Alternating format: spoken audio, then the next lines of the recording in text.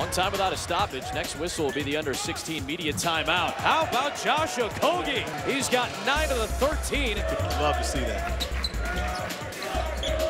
Here is Colson this time stepping out. I got a feeling this might be a fun matchup to watch. Beautiful pick and roll. Lammers throws it down, plus a Farrell foul. Everybody can handle. Vastoria. Colson's there. He's got a dozen. Timeout, Josh Pastner. Off to a solid offensive start. Here he is. Boy, switching hands to the left. Leader here at Notre Dame. And, you know, it's a great relationship between the two of those guys. Yep. Rex Luger knocks down the three. Everybody has touched it on this possession, and Okogie cannot finish, but Lammers can. And here comes Heath. 6-point game. Cut to 4 with Tadric Jackson.